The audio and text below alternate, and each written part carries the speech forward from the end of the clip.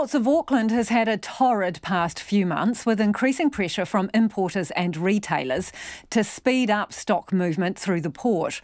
The company insists the delays are due to staff shortages, despite workers telling Checkpoint the move to automated straddle carriers to shift containers is to blame. So Checkpoint wanted to see these new robot carriers in action. We sent reporter Nick Truebridge and cameraman Nick Monro for a morning on the wharves.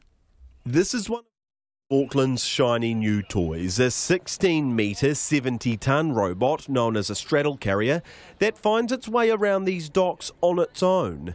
It magically locates the back of a truck and gets itself into position, ready to drop a container of supplies so they can be delivered to retailers desperate to get their shelves stocked in time for the holiday rush. A wharfie equipped with controls slightly more sophisticated than your standard PlayStation controller takes over, pinpointing the truck trailer, dropping the load and giving the driver the all clear.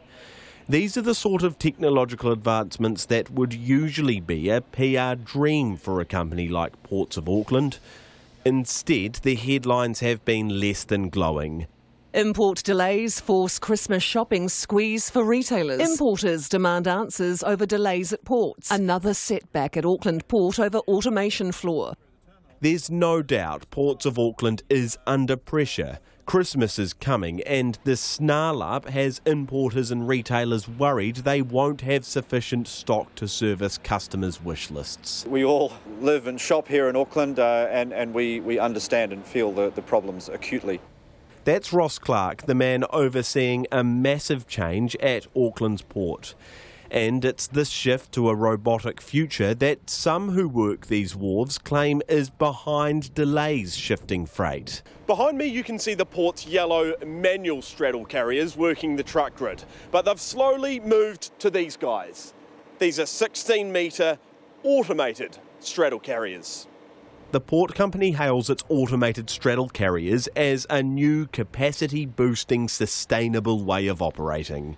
Critics, on the other hand, believe manual operations would better clear a backlog which has some ships waiting nearly 2 weeks to berth after arriving in the Hauraki Gulf. Despite all that, Ross Clark, who's Ports of Auckland's automation project manager, is adamant the project is not to blame. The automation system is working pretty much as we had expected. It's not the cause of the delays that are being experienced. That really is down to our shortage of operational staff. He concedes, however, a slip-up on Sunday did not help. One of the 70-tonne robotic straddle carriers went rogue, hitting a retaining wall before coming to a stop. Obviously, we're disappointed with the incident that occurred on Sunday, we would very much prefer that those sorts of things didn't happen. That incident, which has left one of these new robots with a few prominent white scrape marks, suspended automation completely. Well, we had to halt operations for a while, ask our supplier to analyse the root cause of the incident and then receive a report from them as to how they would rectify that. And then implement that fix. Then, of course, we test to ensure that the fix does resolve the problem. And then, of course, we needed to regain the trust of our people and demonstrate to them that, again, the core safety functionality of the system was not compromised in any way at all. Mr. Clark says the automatic machines are now back up and running. The next milestone is to complete the automation project. At the moment, the port is operating in a half-to-half fashion, with the old manual straddle carriers still crucial to shifting freight. The port's blaming staffing issues for delays in processing freight once it's arrived.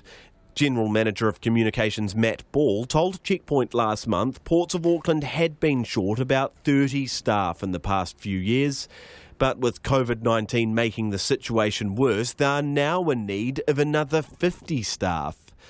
Today we asked Mr. Ball, who admits the port is overwhelmed, how that recruitment drive is going. Despite it being a hard labour market, we are actually making reasonable progress. We've got a skilled crane operator who started work this week, and we've got some former straddle drivers from Ports of Auckland who've come back to work for us, and we'll just keep plugging on with this. You know, we'll get through the training, but we're looking for more people, and if anyone out there is looking for a job, it's a great place to work. Meanwhile, some shipping companies have started diverting to Tauranga or Northland instead of dealing with the snarl up in Auckland. Mr. Ball concedes that's not a good look. No, we're gutted. Normally every year when you get a busy peak season, we're the port that sped the ships up, that got them back on their timetable. So for us not to be able to do that this year is really gutting. And we are working as hard as we can to get back to that position where we are the most productive port and we're pushing the ships through again. We will do it. It is going to take us a bit of time, but we're going to get there. For now, though, with a waning workforce and questions hanging over its new machinery, the port faces a race against time to help get gifts under the tree on Christmas morning. For Checkpoint, Nick Truebridge.